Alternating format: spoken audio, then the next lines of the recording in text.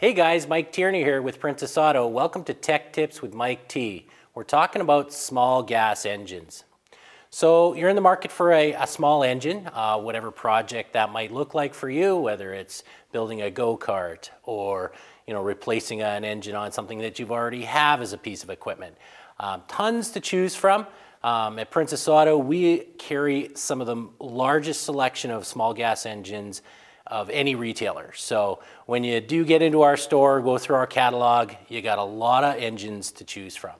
So our first house brand here is our blue Power Fist unit. This is considered to be a fairly small engine. It's a single piston, as we say. It does have what's called an oil alert, and that will kind of, if you don't have enough oil in, it will just not allow that motor to start. It's easy starting. This will do what you need it to do on all your basic needs when it comes to selecting a specific engine. And we got a wide range of them. So there's parts available for them. They aren't intended to run 24/7. That's not their level of usage. But for kids' go-karts and some lawn care equipment, if that's what you're doing, those work perfect for that environment. The next step up is our Pro Point.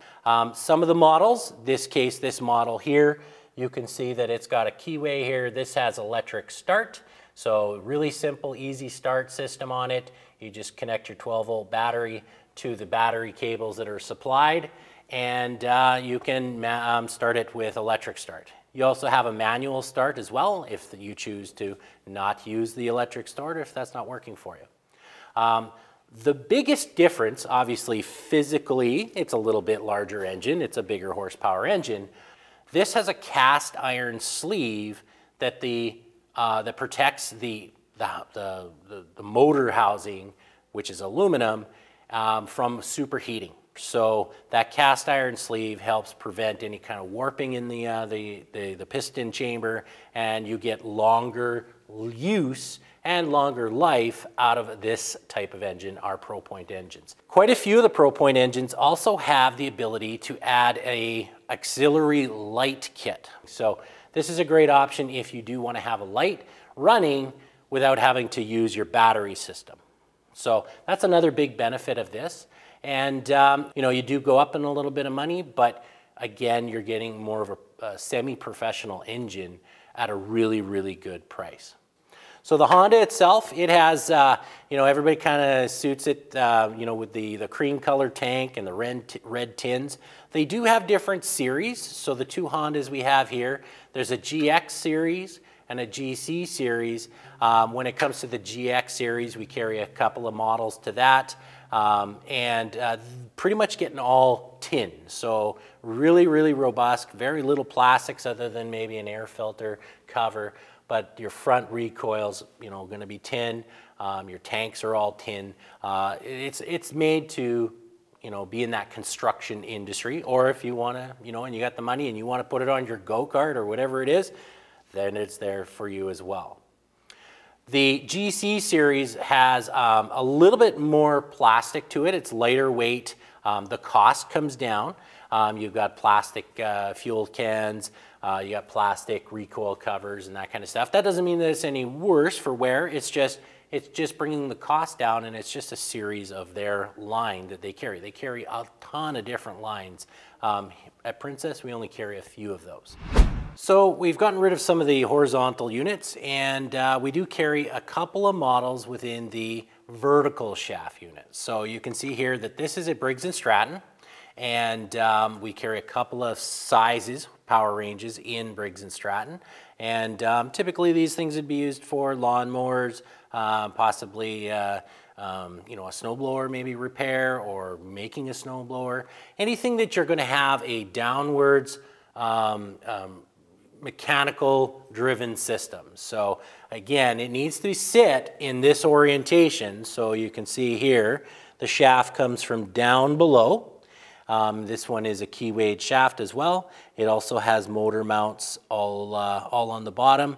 So this is the way you want this to be mounted, straight up and down. So to work on these is a little harder than a horizontal shaft because everything is kind of accessible. Usually when you're working on these, everything's kind of hidden under a shroud or something, and linkages can be awkward to get to, or belts and pulleys. So huge market for these. Briggs is one of the better brand names out there. There are some PowerFist units that are available, and these are really good sellers for us. It's just a version of the horizontal. But again, because the oil has to stay within the crankcase, you want to make sure that this is in its right orientation. And then from there, you can change the way that drives through your driveline systems. So if you need for it to go to an axle to go this way, well, then you can use different belts, pulleys, and chains, and different ways to make that mechanical application work. So horizontal versus vertical. These get quite heavy. They also have, in this case, this one also has a starter, so electric start. It also has the ability to run a secondary or a light off of it, and lots of replacement parts for this. Briggs & Stratton pretty much been on the market forever, and they've really figured out how to make it work. This one also has, in this case, if you can see it, basically an inline filter that can, as an accessory, we carry those. So if you're filtering out your fuel, we also have other models that have inline filters that could be hidden. This one's readily accessible. So again, keep in mind, how much power do you need? How much are your twisting forces? And then you can make your selections from there. Kind of the differential between Briggs and the other engine manufacturers, quite often they put their horsepower on there, and sometimes their torque ratings are also on there. So that does differ from some of the other models, and they'll give you, in this case, this one here has a 17.5 gross horsepower. So it's a model EX 1750. So they incorporate that horsepower within that model. That is not cubic inches or cubic centimeters. That is actually their line of horsepower rated products. So they do differ than Honda or PowerFist or ProPoint. So just keep that in mind, just if you're looking apples to apples, they do rate them slightly different. Most of the time now on these engines, they're listed in their displacement. So their cubic centimeter cc displacement. So when you look at the recoils on most of them, you'll see that there's typically a number. Whether that's a 280 or a 390, whatever cc that is the physical dimension of the piston inside the engine, the size of it, and its stroke. And that's calculated into displacement. And they add, depending on how many cylinders there are, in this case these are all single cylinder motors, you'll only get one piston size, and that's its displacement. If you had 2, 3, 4, 5 and higher, getting into the larger engines, they would add all those displacement numbers up, and that would be the displacement of that engine. That has zero bearing when it comes to horsepower. There is no direct calculation to say, this engine displacement produces this amount of horsepower. That has to go through a bunch of tests. There's obviously environmental things that affect altitude, temperature, humidity. All these things take into account on how that engine's actually sized. So the manufacturers have typically now mostly gone to the physical measurement because that's really simple through their engineering. But they're, in order to figure out what you want to do and what you need out of it, you need to know that horsepower.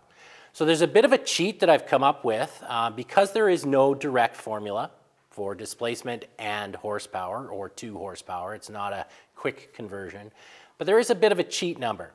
If you take your displacement in cc's, not cubic inches is a different measurement, so cubic centimeters, and divide that by 29.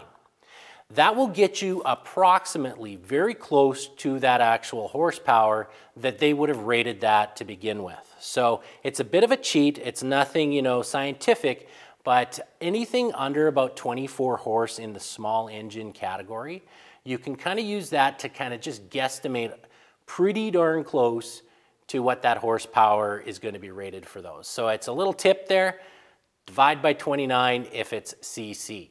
If it's in cubic inches, you'd have to convert that cubic inches into cc, which you can do. That is a unit of measurement that can be converted. But then you can divide that by the 29. So keep that in mind if that's, you know, you're not sure how to, you know, what horsepower is it rating, because quite often they're not listed on the engines anymore. So that's the power at the flywheel. So at the recoil side of it, so on the fronts there, that's the power. That doesn't mean that that's what it delivers on the shaft side. So you're going to lose, depending on the model, you know, 10, 15, 20% through the drivetrain and, you know, the mechanics through the engine. So if you're requiring a certain amount of output power, you may need to go up in size because that engine might not have it based on the listing unless it says net power. And you can find those. Honda does a really good job on their small engine websites, and they'll actually give you those charts to kind of see those curve charts, performance charts that they've tested that engine at, or that size of engine at. The other way we look at selecting an engine is by the torque. So torque is a twisting force. So usually foot-pounds, inch-pounds, and then there's metric ways. We're going to stay with the standard because that's what most people are going by these days. So they rate those engines at foot-pounds or inch-pounds. So as that shaft turns, it's going to create an X amount of force. Now where a lot of people go wrong is not actually looking at that number. And that number is like the most important because you may have the power to drive your system, but you don't have the torque to turn the wheels or the axle. So all of a sudden now the engine doesn't want to run properly. It stalls out when you put it under load. So knowing what your amount of torque required out of your engine is just as important as the power selection when it comes to horsepower. So those two things in conjunction. Now it gets kind of scientific here because the power rating is based on the highest RPM of those engines. So typically you're running around 3,600 RPM at its highest rating. That's where you get your highest horsepower rating. But you may not necessarily be running that. You may select to run it at a lower power rating. Now on the reverse side, where the torque comes in, your highest amount of torque developed is not at your highest RPM. So it's somewhere in around that 16, 18, 1900 RPM. So yes, you're running it at high RPM to get the most power out of it, but your torque rating is actually at the mid-range line of the RPM. So if you need more RPM and you need that torque, you need to go up in motor sizes to compensate for that difference between it. If you're interested and you're not sure about the science behind it, you don't necessarily have to be a mathematician to kind of understand it. They do a really good job.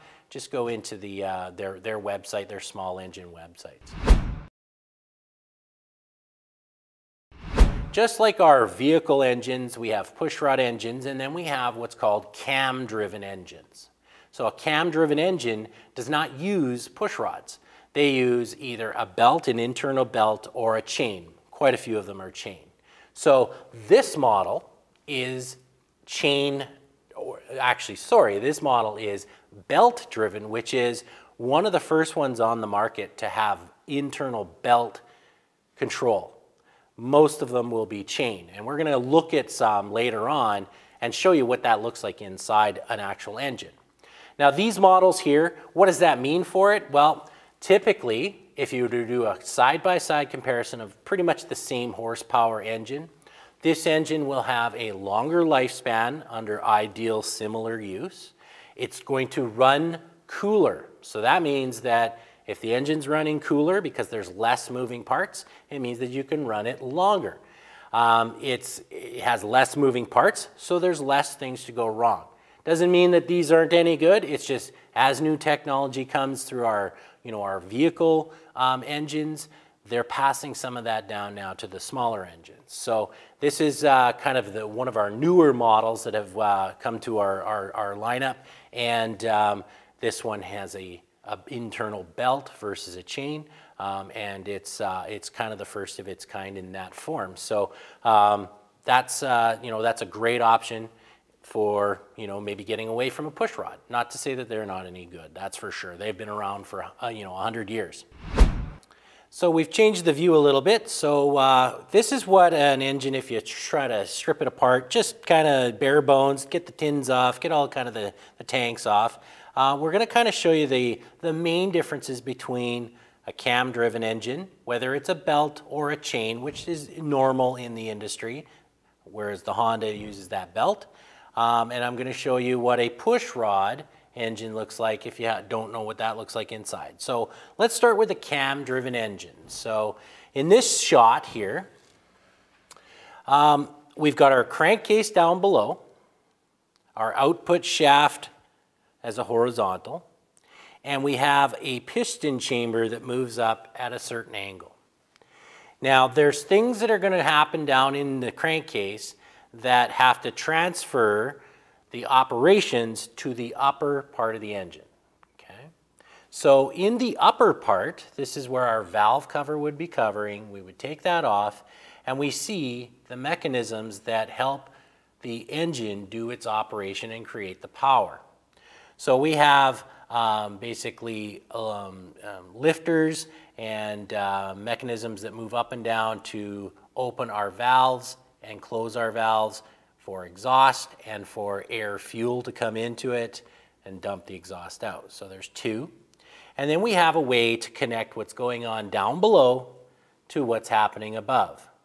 So in this case, this uses a chain and sprocket system. So there's a chain that goes down, there's another sprocket down inside the crankcase, and that connects what's happening. So what that does is it directly acts on your valve system to open and close to allow the cycles of the engine to work. Way less moving parts. Again, I can't stress that this is going to be way cooler as it runs, and there's few parts to worry about. Now there are tensioners that you do have to keep an eye on to make sure that the chain isn't wearing and you put some more tension on it, but the maintenance on these are far less. So this is a version of a cam-driven engine. Now the valves, there's two valves, intake and exhaust. They open and close, and they're closed at the same time when we make the compression stroke. Well, they are directly over the piston. So that's how we rate them as a OHV, overhead valve, and this is a cam version of that. So the valves are overhead. It's more efficient for the engine, so it's a design feature, which most engines are going to nowadays. And the spark plug is typically up and above there. Some of the older models, 25, 30 years ago, they used to have the valves beside the piston chamber. And that was very common. That was kind of the first designs. They found that for more efficient fuel burn, more efficient stroke power, you move the valves over top, and that's where we get our OHV, overhead valves. So the cam version, let's just move that aside a second. Now I do have a piston-driven engine a little bit further apart, and we'll be able to see some of that. So again, we have our horizontal shaft. You'll notice that this is a bit different than the previous one, whereas these are different styles of shafts. I do have the crankcase open, so you can see all the workings that go on. Now, in order to get what's happening here, to control what's happening above, we have to create some sort of linkage. Now, this does not use a chain. It uses rods. Here's a couple of rods that we have pulled out of engines before. You'll notice that one rod, this rod here, is quite a bit thicker than this rod. Now you'll notice there's a little problem with this rod. It's actually bent. And that is a reason because something went wrong with that engine and the timing of that engine got out of whack and things were opening and closing when they shouldn't, and these bend. Sometimes if you watch a racing program, oh, I threw a rod or I bent a rod, that means that these things are physically mounted inside, I'll show you in a second, and these are what move up and down to control what's happening here to what's up in your upper part of your engine versus the chain. This push rod's actually out of a diesel engine, so quite a bit more robust, thicker because of the compression rates that the diesel engines go through. So this is common in these small engines that are push rod engines, and they're common in the engines that you have in your vehicles that are considered to be push rod engines.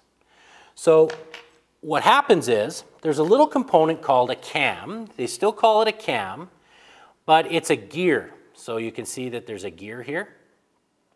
If we flip it over, hopefully we can see it properly, there's a post that comes off of it, and there's two egg-shaped lobes that as this rotates, the lobes come into contact with the tappets that are connected to the push rods.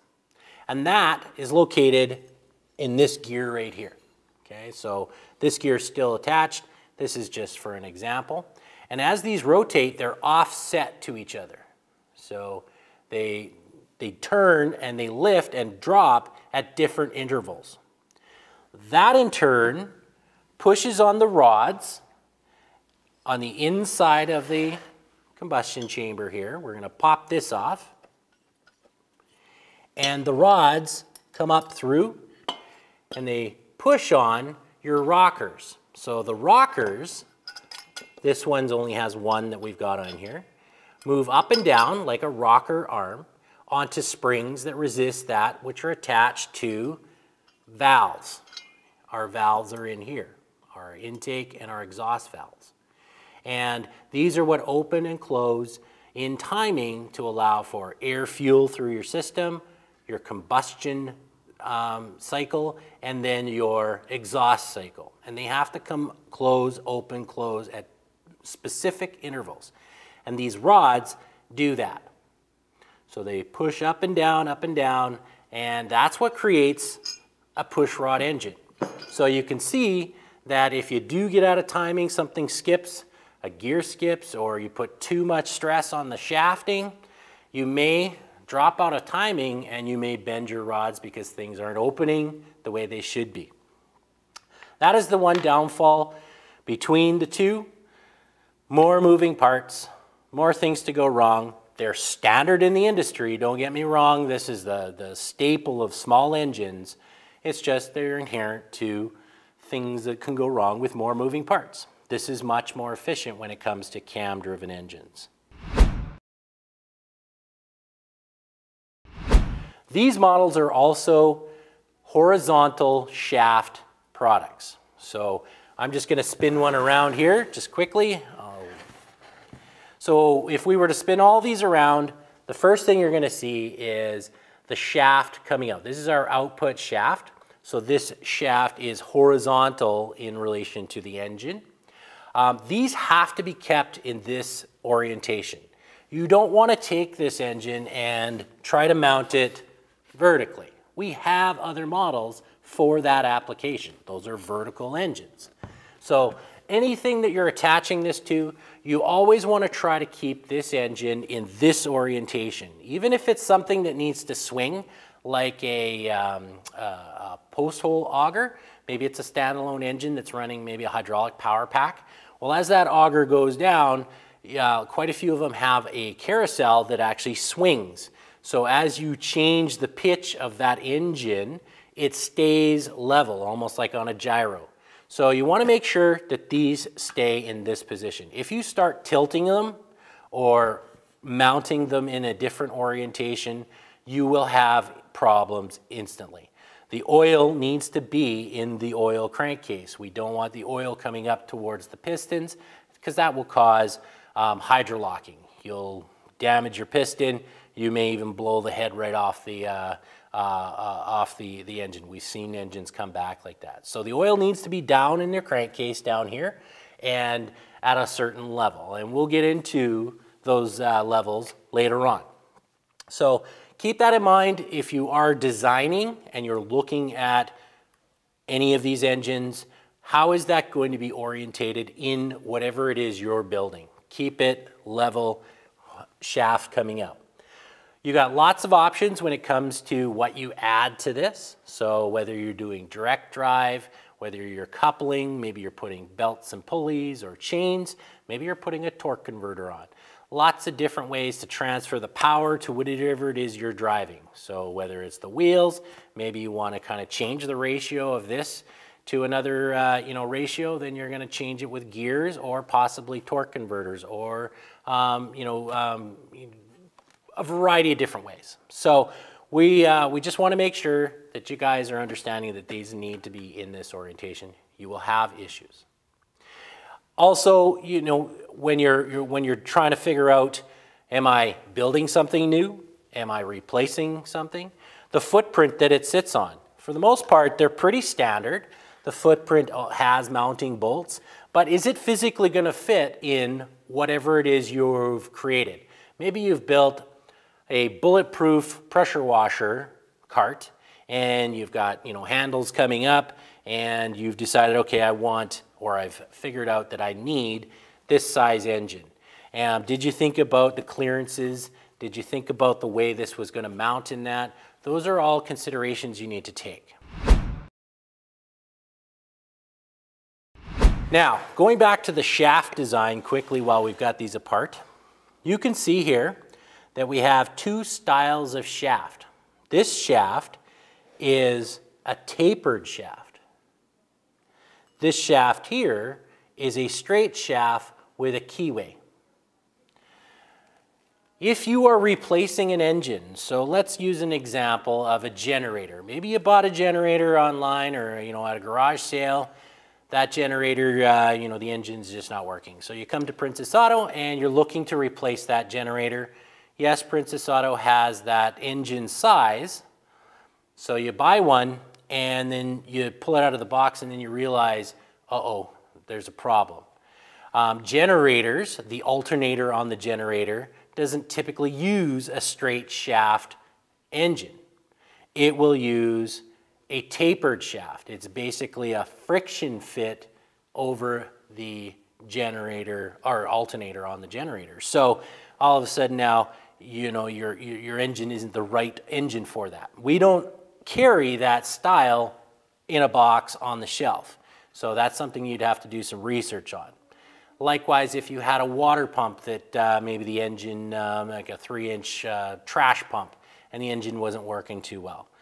That one also has a different style of shaft, which would be a threaded shaft. So it actually has threading where you thread the impeller on. So there's a few different styles of shafting, whether it's horizontal, whether it's vertical. You just got to make sure that when you're selecting an engine to replace an engine, you know all of the nuances around what that output looks like, because you may run into the issue if you hadn't taken everything apart.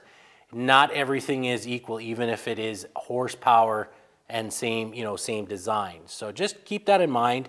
The shafts are of varying styles, and a lot of them have threads on the inside of the end of the shaft. Some are metric threads, some are fine thread. If you're not sure, sometimes that information is a little harder to find. The manuals that you can either buy with the products or you can download or open up the PDF manuals on our websites. They will tell you on the front copy on the specs of that what size bolt and thread that is, so that you can find something if you do need to bolt onto the end of the shaft. Well, that's it for Tech Tips with Mike T. We'll see you next time.